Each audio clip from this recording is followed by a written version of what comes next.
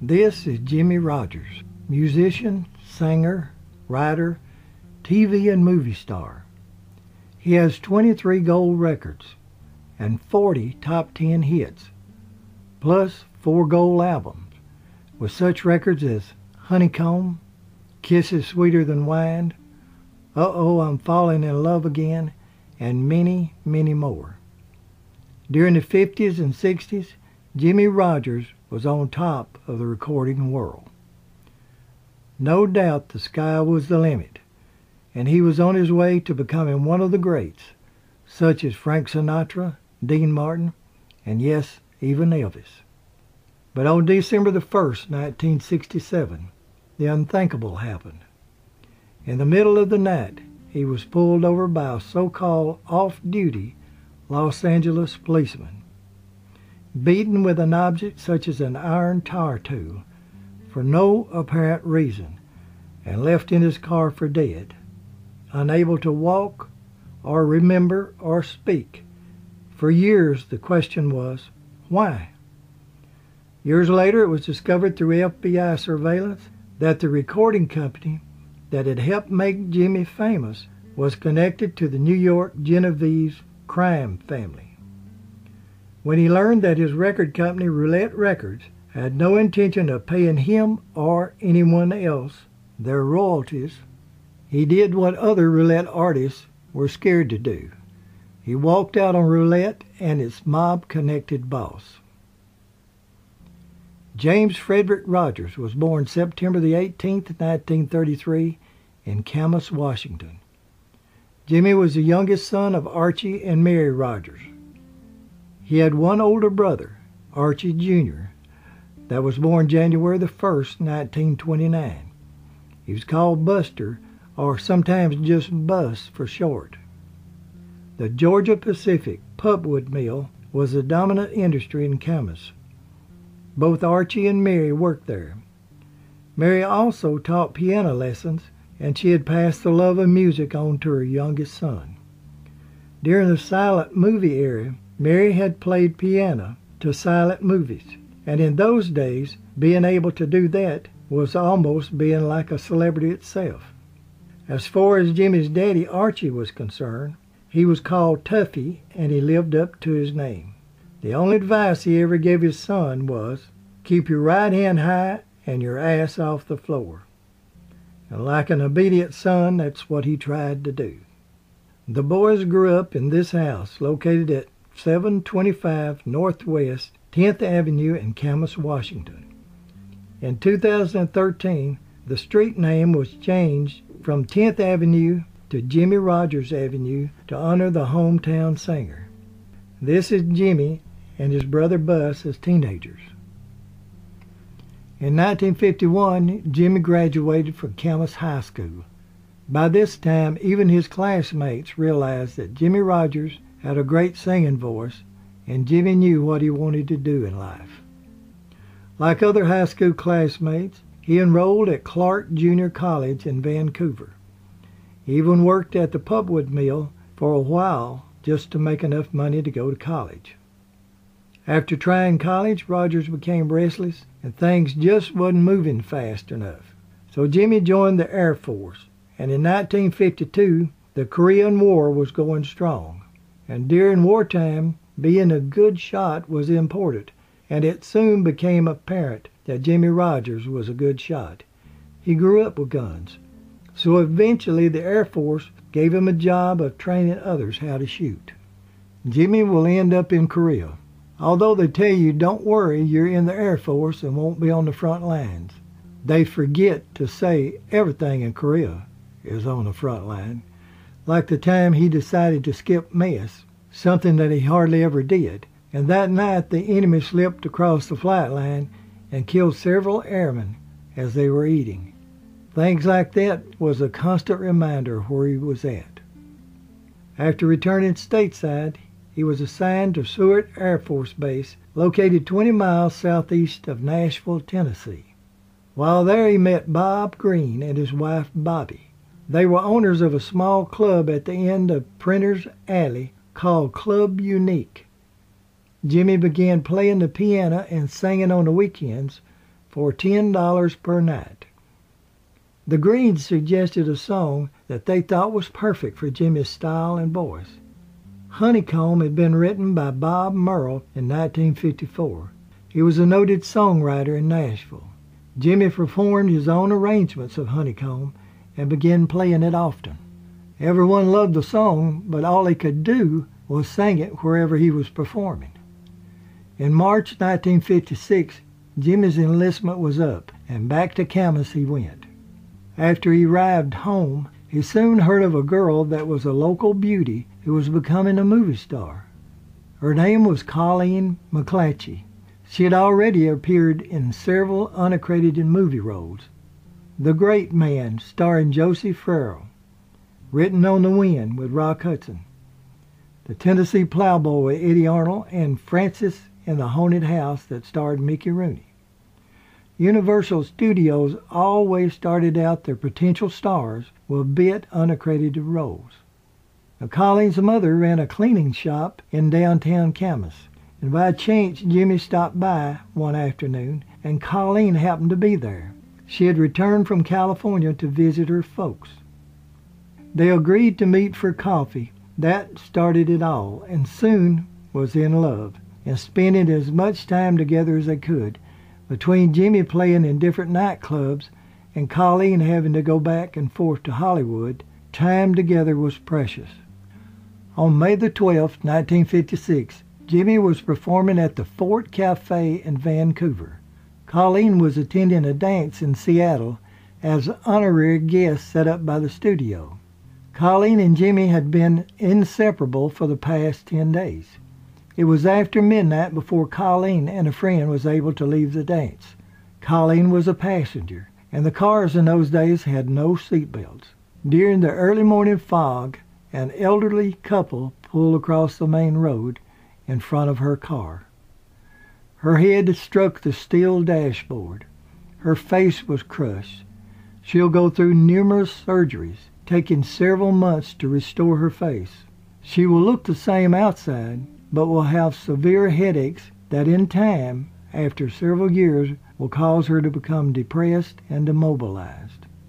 When Universal Studios heard about the wreck, within 4 weeks, they had canceled her contract.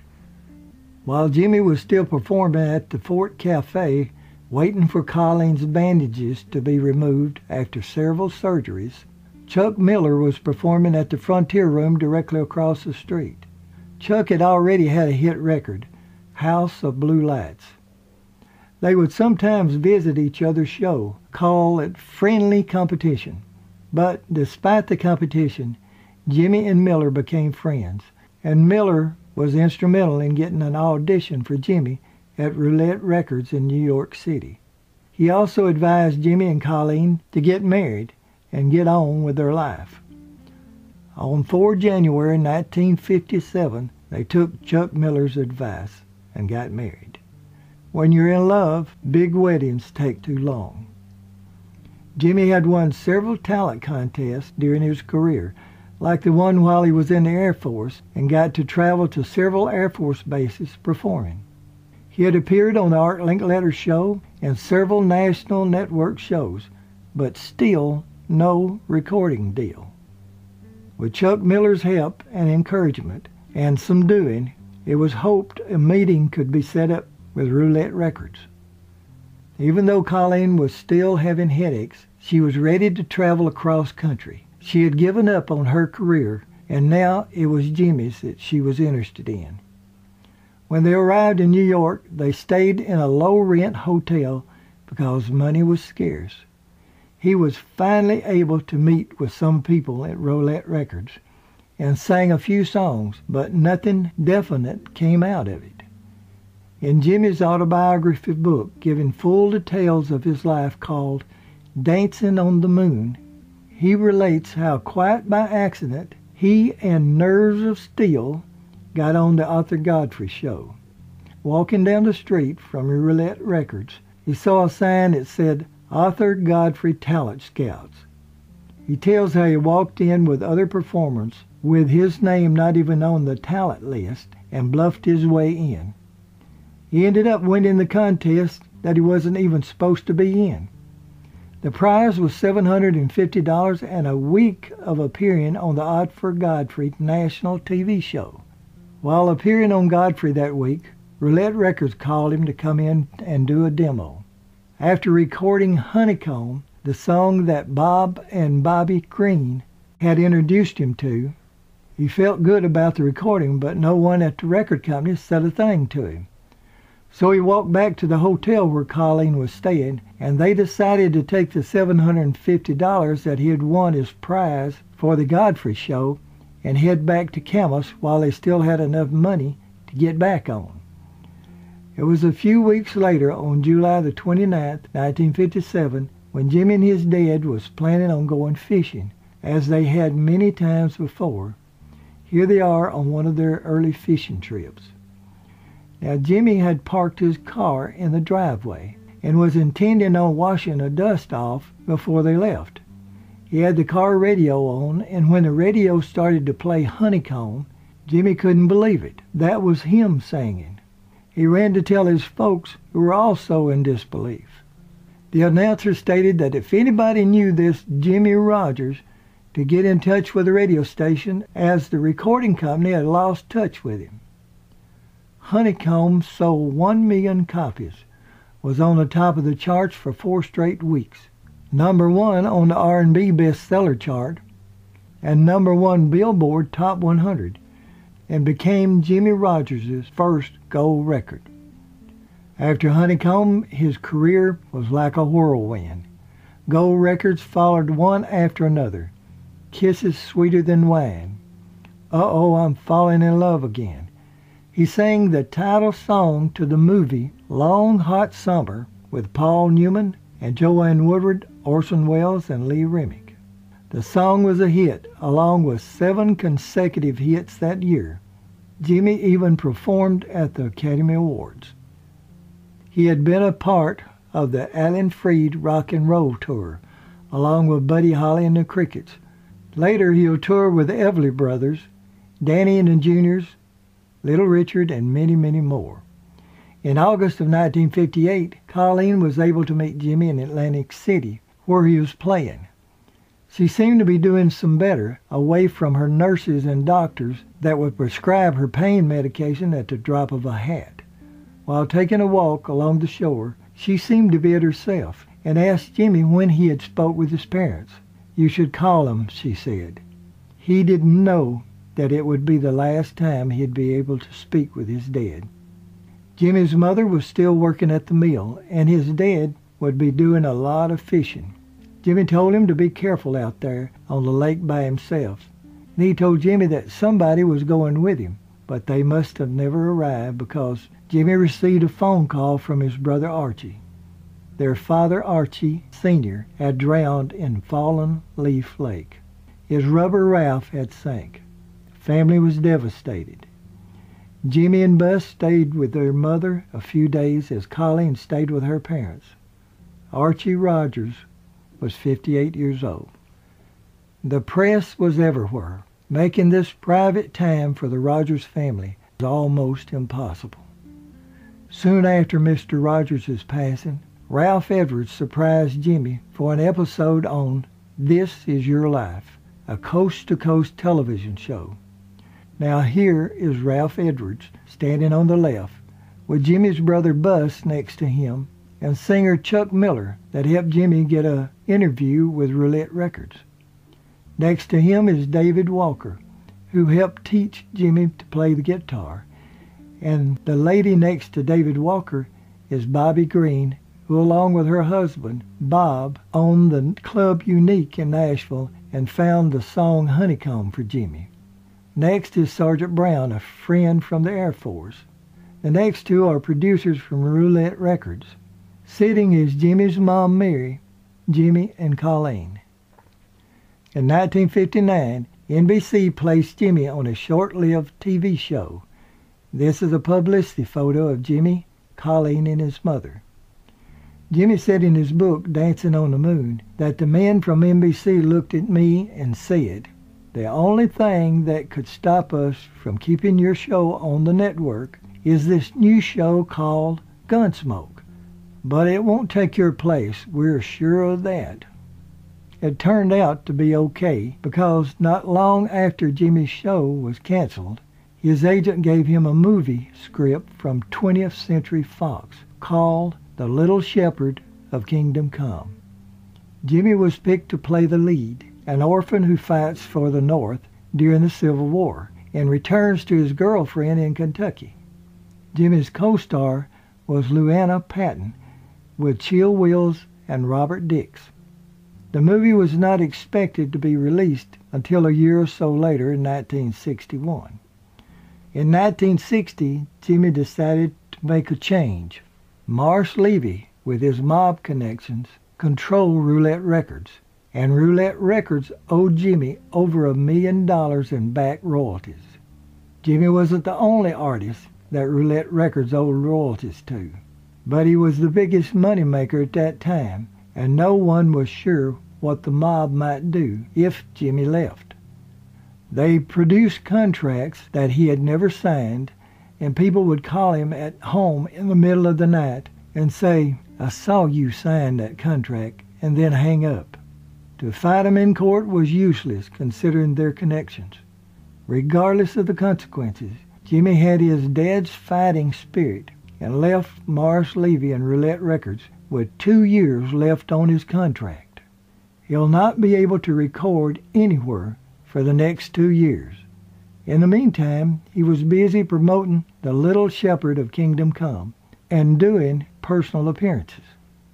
Jimmie knew that his wife was spending more and more time with his co-star while he was working, but he was carrying the weight of a movie on his shoulders and thought that the little flirtations were innocent.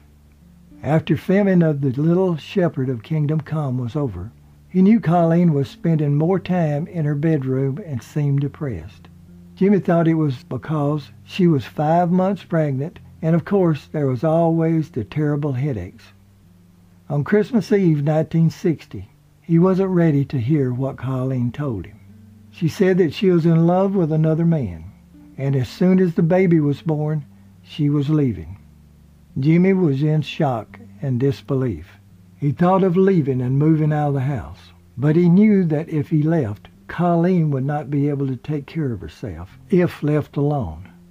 He also knew that the fly-by-night actor had no idea how sick Colleen really was.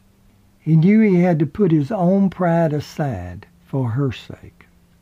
Again, Pop Rogers' fighting spirit came through, damned if he was going to lose his family to someone just passing through. And this time it was another ass that was going to hit the floor. It wouldn't be Jimmie's. After confronting the actor, he was no longer a threat. Colleen will forget in time and life will go on. On April the 14th, 1960, Jimmie was on stage at the Cave Supper Club in Vancouver, British Columbia. The waitresses were all waiting on word, and when it came, they held up a sign for Jimmie to see. It said, "It's a girl, Michelle Colleen Rodgers." Michelle was a sweet blessing to Jimmie and his little family. By 1962, Jimmie's contract with Roulette Records was over, and now he could look for another record company. He found it with Dot Records, where he could record and produce and sit behind a desk, giving him a chance to stay close to home. The next year, in 1963, Colleen was pregnant with Michael. Now this is Colleen, Michelle, and Michael. She tried to stay off medications as much as her pain would allow while pregnant, and she had spent most of her time in bed. Even at that, Michael James Rodgers was born early at 4 pounds and 9 ounces on the 24th of June, 1963. The Rodgers family was living at 16937 Lawwood Drive in Granada Hills, an upscale community northwest of Los Angeles. They were living the life of a world entertainer, swimming pools, 3 automobiles, housekeepers, gardeners, and all the rest that goes with it. However, not long after Michael was born, Jimmie came home to find Colleen had gotten worse. She was seeing things that weren't there. The doctor found a large blood clot on her brain, causing her delusion and severe headaches. the cause most likely from her automobile wreck before they were married. She needed immediate surgery, and she will need other surgeries later and will never fully recover, partly because of her initial injury and partly from unqualified surgeons. Colleen's mother came to live with them to help look after Colleen and the children. Eventually, Colleen's dad and her younger brother came also. Jimmie was mostly on the road, working, paying bills. In 1964, Rodgers made one of several tours to Australia. Here he is in a publicity picture at the Mascot Airport after just arriving from a long flight with the singing group The Crystals. Now, The Crystals was a Brooklyn gal group that had several hits such as He's a Rebel, When He Kissed Me, and They Do Run Run. He was surprised when he learned that 20th Century Fox wanted him again for another movie, and this one was entitled Back Door to Hell. It was to be a war film, and it meant spending a month filming in the Philippines. He was to star alongside two newcomers, Jack Nicholson and Buddy Hackett. The money was good, but it meant being away from home. According to Jimmie's book, Dancing on the Moon, leaving little Michelle and Michael was a heartbreaking event. Even returning home and seeing them hanging on to his legs and looking up with so much love made leaving, even to pay bills and keep things going for everyone, much harder. When a dad leaves home, usually the mother takes up the slack while he's gone. But when the mother is unable to even care for herself, it becomes almost impossible. The one thing Jimmie regretted was not caring enough to always be there. He knew that Colleen would always be taken care of by her parents. He also knew there was nothing that he could do really to make her well.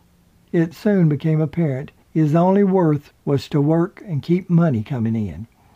And the only saving grace to that was knowing that Michael and Michelle were benefiting.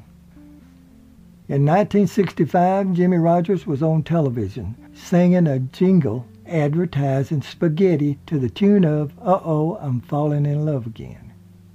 While he was still under contract to Dot Records, he was asked to tour with Herb Alpert and the Tijuana Brass. The Lonely Bull was at the top of the charts. Jimmie said that while the band was performing at Carnegie Hall in New York, he saw a girl standing outside the stage door crying. She told him her boyfriend was a member of the band and had just broken up with her, and it was over.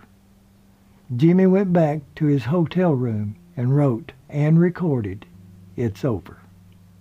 It's Over in 1967 was recorded by Glenn Campbell, Dusty Springfield, Roy Orbison, and yes, in 1972, even Elvis recorded it. Later, as It's Over was coming off the charts, Jimmie's contract with Dot Records was also over. He then moved on to A&M Records, where it wasn't long before he was back on the charts again with Child of Clay. Here he is performing Child of Clay on the Smothers Brothers show in 1967. On November 30th, 1967, Jimmie called his good friend, also his music arranger and conductor, Eddie Samuels. Now, Samuels had worked for years for Eddie Fisher, but he became friends with Jimmie and they worked well together, and Rodgers felt comfortable with Samuels conducting. According to Jimmie's autobiography, Dancing on the Moon, he asked Samuels to meet him downtown that afternoon. Jimmie said they went to actor Bob Colbert's home and played music for a while, and then all three went to a boutique where he bought Christmas gifts for Colleen. From there, they went to the China Trade Bar and Restaurant, where another friend of theirs, actor Bob Troop, and occasionally his wife, Julie London, was playing. Jimmie had dinner there and sang a few songs with Eddie playing piano. While there, they met some people that they really didn't know and was invited to their home in the valley for a Christmas party. Around 2 a.m. on the morning of December the 1st, Jimmie and Eddie left the party going home. Jimmie was in his car and Eddie was following in his at a distance. Eddie was planning on spending the night at Jimmie's house. While traveling north on the San Diego freeway, Across the still sleepy San Fernando Valley, there was almost no traffic stirring. Samuel stated that he caught up with Jimmie and was afraid that Jimmie was going to miss the Rinaldi turnoff. According to Eddie Samuels, he knew that Jimmie had been drinking, and he was driving in the far left lane. Now, Jimmie never denied that he had a few drinks at the party and accepted full responsibility for his drinking that night. However, it should be pointed out, unlike other show business personalities, Jimmie Rodgers was never caught up in the drug scene. He wasn't much of a drinker. So Eddie Samuels pulled in front of Jimmie's car and turned on his blinker to remind Jimmie to turn off. Jimmie swerved his Cadillac and barely made the Rinaldi exit. But Eddie was too busy wondering about Jimmie, he missed the exit and went to the next one and drove on to Jimmie's house to wait on him. Jimmie remembered going down the ramp and sitting at the bottom of the ramp to clear his head. He then turned left on Sepulveda. At the stoplight, Jimmie turned left on West Rinaldi. After traveling under the freeway, suddenly a car pulls up behind him, shining their bright lights and blinking them. Jimmie began pulling over to the right side of Rinaldi. He stops and rolls down the driver's side window, thinking that it might be his friend Eddie Samuels. As someone walked up to the window, Jimmie realizes that he had just been struck on the head by what seemed to be an iron tire tool. Now, the doctor said that Jimmie was struck several times about the head with something very hard like an iron rod. He had a broken wrist which seemed to be defensive blows. The doctor said the blows to the head was hard enough to have killed him. Jimmie went in and out of consciousness. He remembered being on the ground. He remembered seeing shoes and black pants legs of what appeared to be policemen. He remembered someone saying, "Damn, Duffy, you've killed this man." He remembered laying in the front seat of his car alone, unable to move or focus, not knowing how bad he was hurt and not knowing how much time had passed. Eddie Samuels had been waiting at Jimmie's house, and when he didn't show, he went looking for him. Driving east on Rinaldi, he spotted Jimmie's car and saw a police car and a white Volkswagen pulling away. Eddie drove on past and did a U-turn around and came back. He left his car and drove Jimmie's home. He had found Jimmie in the front seat of his car bleeding. Rodgers was later taken to the Glendale Community Hospital on recommendation of his family doctor. It was discovered that Jimmie had a blood clot, and on the 5th of December he was operated on. The right side of his head was left exposed. Jimmie began having grand mal seizures. On the 9th of December he will begin bleeding and have to have another emergency brain surgery. Jimmie will eventually go through 3 major surgeries and numerous cosmetic surgeries. He will lose the ability to walk or speak. He will be bedridden for almost 2 years. After being moved from Glendale Hospital to a private hospital for therapy, a male nurse named Ray Wacko was placed completely in charge of Rodgers' rehabilitation. Wacko told everybody to stay away, even his wife and family. Jimmie was helpless under Wacko's control. He was keeping Jimmie doped up and sleeping most of the time. He was losing weight, even down to 118 pounds. Wacko received the insurance pay as long as his patient couldn't get out of bed, and that seemed to be Wacko's game. Jimmie didn't know how long he was there, but one evening, Colleen showed up and demanded to take him home. In her condition, it must have took every bit of energy she could muster. Unfortunately, when she got home, she went back into her shell. And to make things worse, Wacko came along. Colleen's parents stayed in their part of the house and left everything up to Wacko. Wacko's attempt to keep Jimmie bedridden was actually slowly killing him. Jimmie could not help himself or get out of bed. If he got where he could think clear, Wacko would give him another shot, and back in Wacko land he'd go. Jimmie would cry out when he could, but to no avail. However, he didn't know, but he did have someone hearing his cries, his 7-year-old daughter, Michelle. Wacko had given orders, no visitors. Jimmie's friend Bob Colbert had called several times to ask about Jimmie. He was always told that Jimmie couldn't have any visitors and was either sleeping or resting.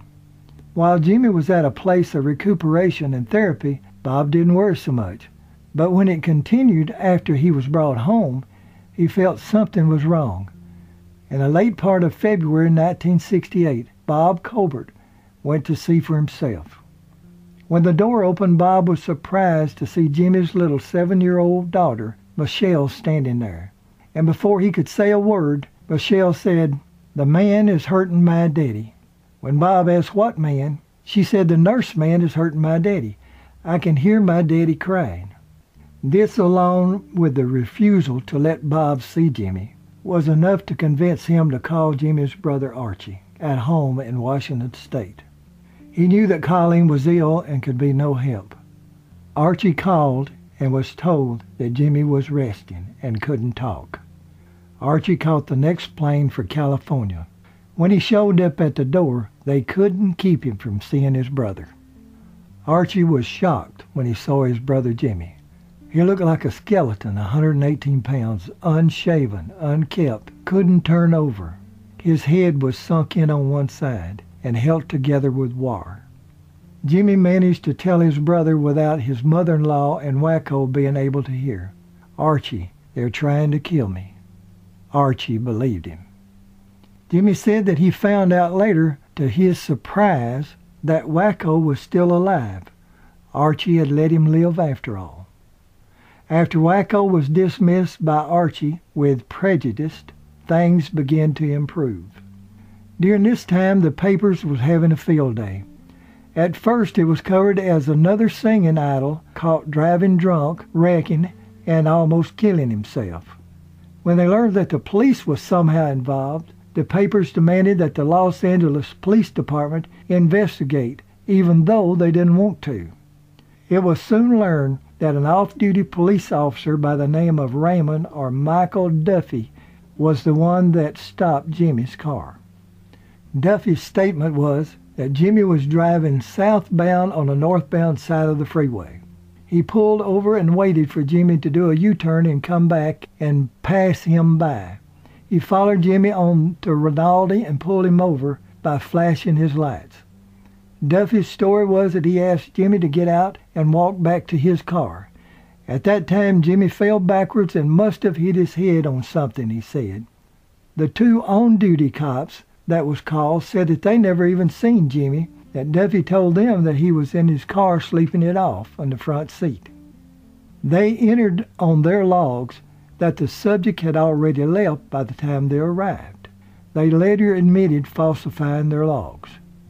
Duffy, being off duty, needed a good excuse for legally stopping someone just for making a rolling stop through a stop sign. That wasn't good enough, but stopping someone going the wrong way on the freeway was.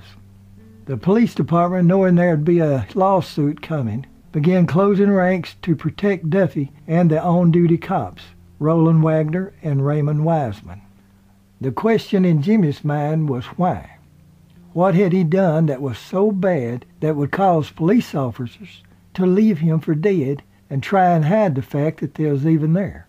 Was this just a rogue cop that loved to beat people to death and just went around in the middle of the night looking for a victim, knowing that he had the protection of the department? Or was he a paid assassin from the mob-connected roulette records?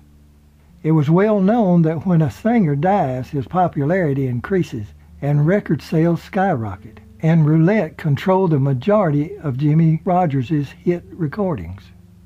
In 1988, the FBI helped convict Morris Levy, president of Roulette Records, and mob connected to the Genevieve crime family, to 10 years in prison. He was convicted of conspiracy and showed that he had no qualms of having someone beat up or worse. However, Levy will pass away from liver cancer at the age of 62 before his sentence starts. Singer, songwriter, and producer Tommy James, who was under contract to Roulette Records and who knew better than to leave Morris Levy until years later when things were safe. James was famous for the songs Hanky Panky, Crimson and Clover, and many others. He wrote in his book, Me, the Mob, and the Music, that Morris Levy had instigated the hit on Jimmie Rodgers. He even stated at a book signing interview, if you cross Levy, you could end up like Jimmie Rodgers, left for dead on the L.A. freeway.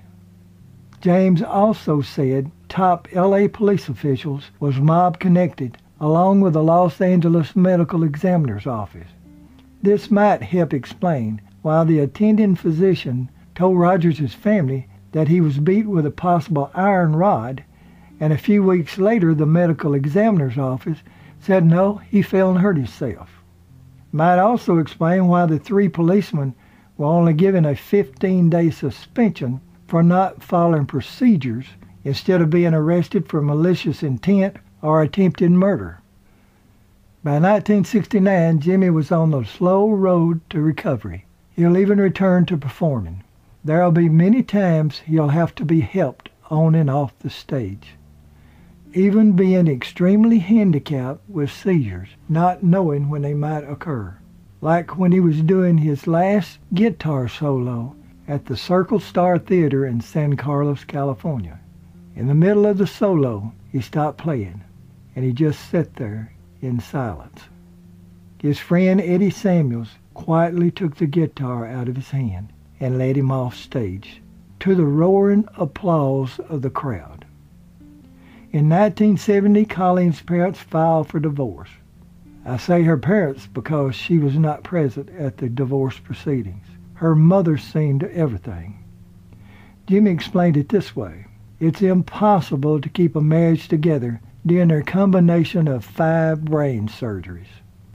To keep the seizures to a minimum, he was prescribed 500 milligrams twice daily of Dilantin. And of course it makes almost impossible to function on that much medication. He had to be careful not to bump his head because of the steel plate he carried around on the right side of his head, thanks to L.A.'s finest. After his divorce, he naturally had to move out of the house, to return only to see his kids. Jimmie spent the next few months trying to make the marriage work. He was up against a brick wall. He rented a place on Cliffwood Drive in Brentwood. He had to keep working in order to pay alimony and child support and bills. He began using a golf club as a walking stick to get on stage and sometimes put braces on his legs. Unbelievably, he began receiving threatening calls again. Jimmie said it was right out of the movies. If I were you, pal, I wouldn't leave the house. He started to call the police, but what if it was the police? Jimmie still had a lawsuit pending against the L.A. Police Department. He tried to ignore the threats, but one afternoon when he was on his way home, he had left his little 1963 Chevy Stingray sports car in the open garage. He arrived home to find the fire department trying to put the fire out. They arrived too late. No more sports car. Someone was making a point. Jimmie still wasn't safe.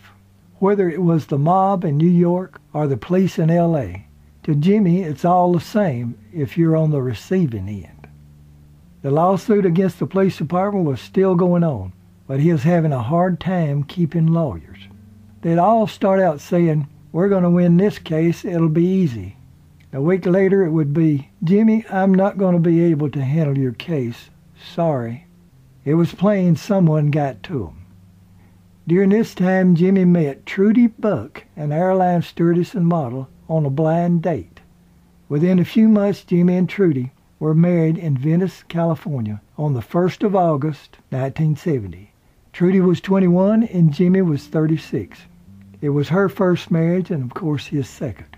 They honeymooned at the Mauna Kea Hotel in Hawaii. She'll give up her job as a stewardess to become a supportive wife to her husband. On February the 17th, 1972, Jimmie and Trudy will have a son, Casey Williams Rodgers. Jimmie was home when Casey was born. It was the first time that he was not on the road when a child was born. The next year, in 1973, Jimmie's lawyer informed him that there was no way he was going to win a lawsuit against the Los Angeles Police Department. The lawsuit was finally settled after 4 years of one deposition after another. The police department offered a settlement because they didn't need the publicity a trial would bring. The next year, on July the 28th, 1974, Jimmie and Trudy's second son, Logan Andrew Rodgers, was born. When Logan was 3 years old, Trudy and Jimmie separated in August of 1977 and divorced 1 year later on August 14, 1978. Jimmie took full responsibility, saying that he had put fame ahead of his marriage. Colleen McClatchy, Jimmie's first wife, had been rushed to the hospital for surgery. It was discovered that she had a blood clot on the brain, and that was the reason for the headaches all those years.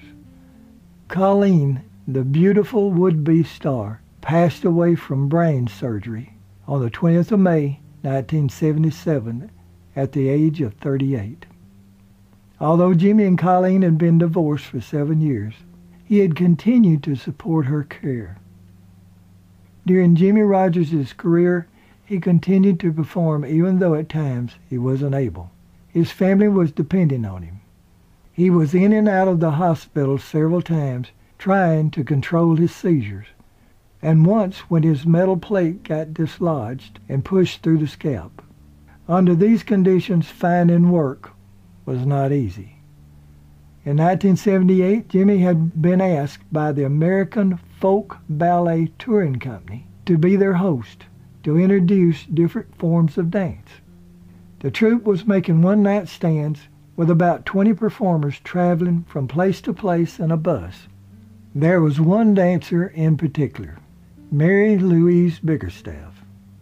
Jimmie said in his book that when Mary took the stage, lights went on, and for him, they stayed on. Jimmie and Mary married September the 10th, 1978. Jimmie was 45 and Mary was 25. Her 81-year-old grandmother kept asking, "Mary, where did you get this nice young boy?" Jimmie said, "It's funny, Mary was a 25-year-old woman and I was a 45-year-old boy." Mary and Jimmie's family, along with a list of celebrities, attended. His 15-year-old son, Michael, flew up from California. Jimmie said he would come up missing from time to time, and they'd find that he had sneaked into the casinos. It's been said that when a woman marries into a family, her attitude can become a blessing and raise the family up, or she can tear the family down. Mary was a blessing. After their wedding, Jimmie and Mary hit the road to pay off $80,000 worth of bills, one show at a time. On October 31st, 1989, Jimmie and Mary had a daughter, Katrine Elizabeth Rodgers. 2 years after Katrine was born, Jimmie and Mary moved to Branson, Missouri. They opened the Jimmie Rodgers Family Theater. Mary and Jimmie's 5 kids all performed in the show. There was 2 shows a day, 6 days a week. Jimmie had been diagnosed with spasmodic dysphonia disorder, which made it hard for him to sing. He told his audience that he was singing along with his records, and they didn't care. All they wanted was to see and be close to Jimmie Rodgers. The entire family loved their time together in Branson. Jimmie's last show in Branson was December 11th, 2001. When they returned to California and gigs was few and far between, Mary taught dancing, which she loved, and did studio work. Jimmie painted apartments and repaired houses. He just wanted to stay busy. In 2012, Jimmie had a mild heart attack, but he put off open heart surgery so he could perform for a sellout crowd in his hometown of Camas. Jimmie and Mary Rodgers have been married 41 years. They both deserve happiness. Pop Rodgers would have been proud of his son. Who else could have bucked up against the New York mob and fight the entire LA Police Department and still keep his right hand high and his ass off the floor?